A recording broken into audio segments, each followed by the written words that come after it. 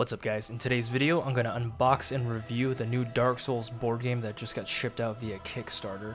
I backed the Kickstarter when it was first announced a year or so back, and I finally received mine a couple days ago. This will be a review of the core set, the stretch goals that come along with the Kickstarter, all shipping out later this year in October. I'm a huge fan of Dark Souls and board games, so I couldn't wait to get my hands on this set. I'm really excited to open it up for you guys and check it out, so let's get right into it.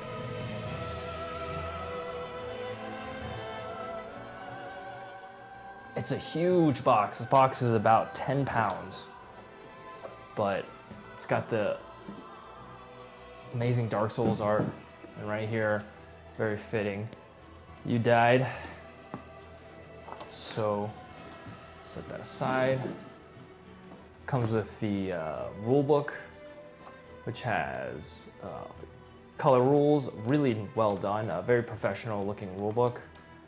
And has a little campaign in the back you can play that has a bunch of different missions you can follow, which is pretty sweet, and comes with some really nice Dark Souls art, as you'd expect.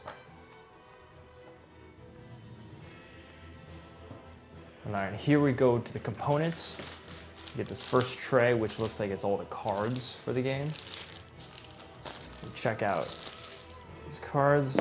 Looks like this is the fight deck for the bosses. So really high quality. They look like the same kind of cards you get from normal playing cards.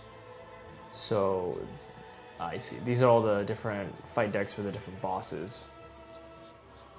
So the way combat works in this game is you seed a deck for the boss's actions, and then they do them in that order, so you can kind of learn their timing and, you know, see what they do. Leon, what's up, buddy? What a cute guy. All right, and this is, it seems to be all the weapons, which is cool, pretty cool. There's a lot of them. There's a thick deck. Great machete. These boxes here seem to contain all the miniatures for the game. So let's take a look at these. These are the dice, kind of Halloween-ish, which is kind of cool. All right, let's see. Got more dice here. So let's take a look at it from size. All right, so here are the hero characters. They're actually pretty large. They're a lot bigger than I thought they would be. So to give you an idea for scale, this is a regular Space Marine from 40K. And this is the Knight. So look at the height difference. So they're pretty large. They're more real scale as opposed to fantasy heroic scale. And you got the warrior. These guys are gonna look great painted. Just all the little details on them. They have a little flashing, a little bit of mold lines on them. You need a clip or a trim, but for the most part, pretty clean. It's like I remember killing so many of these dudes in Dark Souls. Dragon Slayer, this is one of my favorite pieces. This guy's huge. Look how huge this guy is in comparison. He's massive. But even next to the Knight, he is massive. All right, and that's the rest of those guys. Now let's check out the big box here. This holds all the mini bosses as well as the bosses. Come with the little trackers.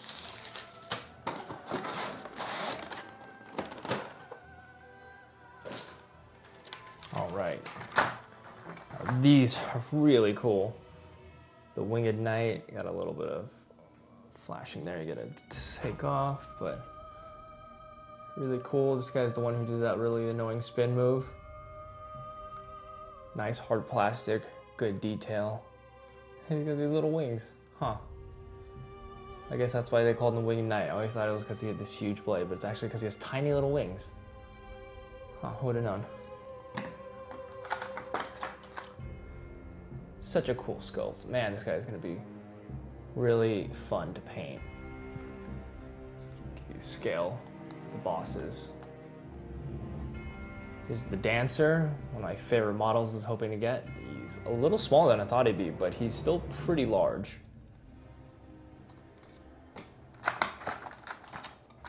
Titanite Demon.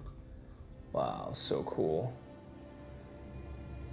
He's kind of got this like stone finish on him, which is interesting. I love how he's coming out of the ground. That's really cool.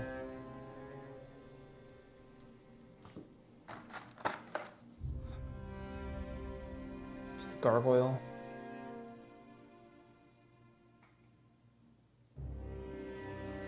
And left in the box are all the tiles for the game. Looks to be the reversible double-sided game tiles. It's the starting tile. This seems to have a bunch of counters on it. Keep track, there's Estus flasks and stuff. And here are the profile cards. It's actually just like, break these out. It's nice quality cardboard. It's good quality, and you pop all these little things out and you keep track.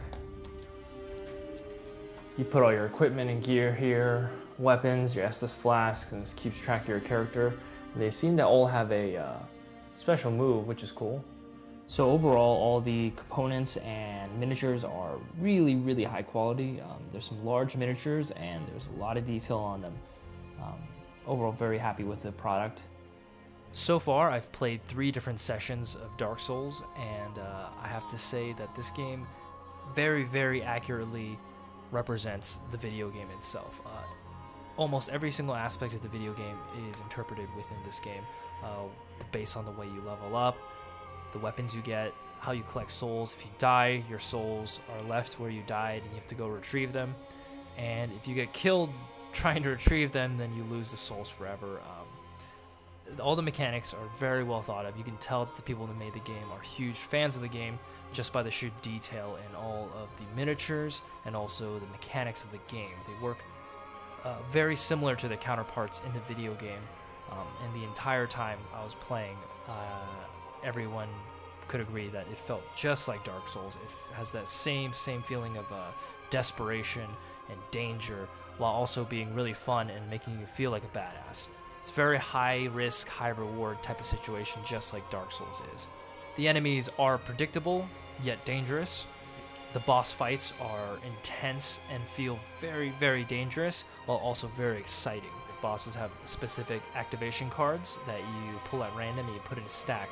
Each turn the boss activates, you reveal the top card, and you make the boss do whatever the top card says. As you reveal them, you then learn the pattern of which the boss fights. Once all the boss activation cards have been used, you put them back in the same order and you flip it over again. That way, if you're smart and you remember what the first attack was, you'll know what's coming. So this is to represent learning the boss's patterns, learning where his openings are. It makes for very strategic battles that are both very challenging and very exciting. All in all, I think this is an excellent board game. Very, very happy with my purchase. I had really high expectations for the miniatures and the gameplay itself, and to be honest, it has exceeded both of those in my regard. It plays just like the game, the miniatures look just like the game, the board is random, the encounters are random, so there's a lot of replayability, and even more so to come in October when the rest of the stretch goals get shipped, and there'll be new characters added, new enemies, new bosses, new cards. It's going to be really fun, and I'm very much looking forward to October. The games last around, I would say, about 3 hours for a full encounter, and that's if everyone knows how to play the game. So it is a slightly longer board game, but it's definitely worth it. If you have a group of friends who are big fans of Dark Souls, then I highly recommend getting your hands on a copy of this, sitting down and playing it, because it's very much like the game. It's exciting, it's dangerous, it's hard. And it really rewards players who are actual Dark Souls fans, because a lot of the strategies from the video game carry over into the board game. So if you guys can get your hands on a copy, let me know what you think of the game, play it for yourselves, leave a comment below if you already have your copy and what you think of it. I hope you enjoyed the video. If you liked it, go ahead and give it a thumbs up. If you haven't already subscribed, consider subscribing. It helps the channel grow and allows me to do these videos more frequently. And I hope to see you guys next time.